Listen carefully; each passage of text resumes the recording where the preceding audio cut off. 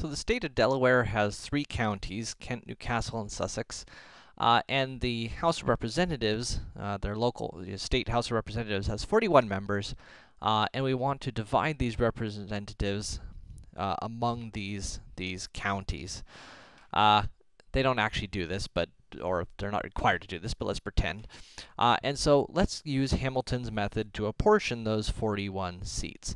So step 1 is to find what's called the divisor. The divisor is simply the number of people that each representative should be representing. So to figure that out, we're going to take our total population, the 897,934, and we're going to divide that by the number of representatives, the number of seats.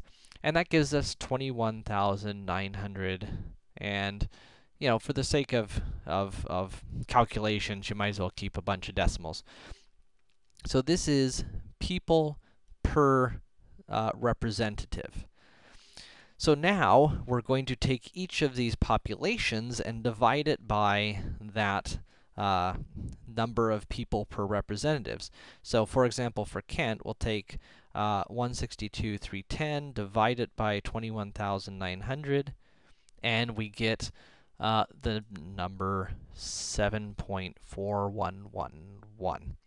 This is what's called the quota. This would be, in an ideal world, this is how many representatives they should get. If there's supposed to be 21,000 people per representative, and they got 62,000 people, then they deserve 7.4111 representatives. We repeat that for Newcastle and Sussex, and we get 24.5872 for Newcastle and 9.0017 for Sussex. Now, of course, the problem is it's kind of hard to have 0.4111 representatives, and that is what makes apportioning challenging, is that we can only apportion whole numbers of people to each of the counties here.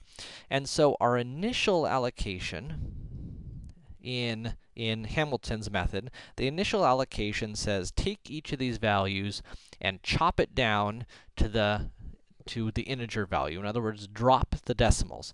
So this will be 7, this will be 24, this will be 9.